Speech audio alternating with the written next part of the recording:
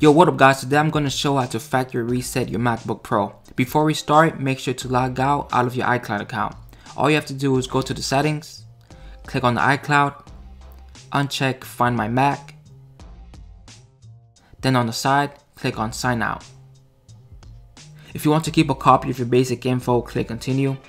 This will save these copies on your iCloud account and not your MacBook Pro. Now for this, click on Delete from Mac because you don't want to have any saved Safari passwords on your MacBook Pro.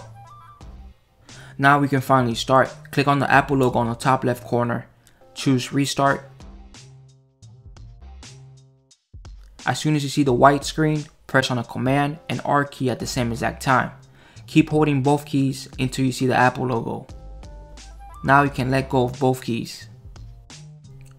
After 2 minutes, this screen will pop up. Now click on Disk Utility.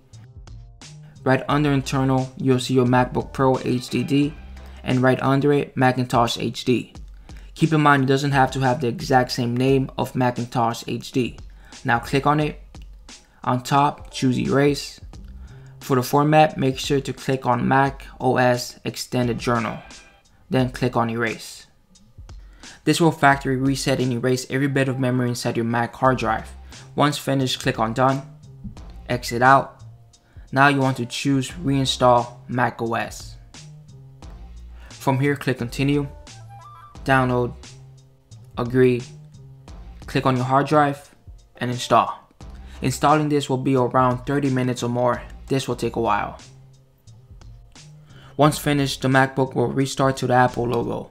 After another 20 minutes or so, the MacBook is officially factory restored. From here, you can start your computer as if you got it brand new out of the box. The whole process should take around 50 minutes. After waiting, it should all be worth it. Well guys, I hope this video helped you out. If it did, like and subscribe, and I'll catch you guys in the next video. Peace out.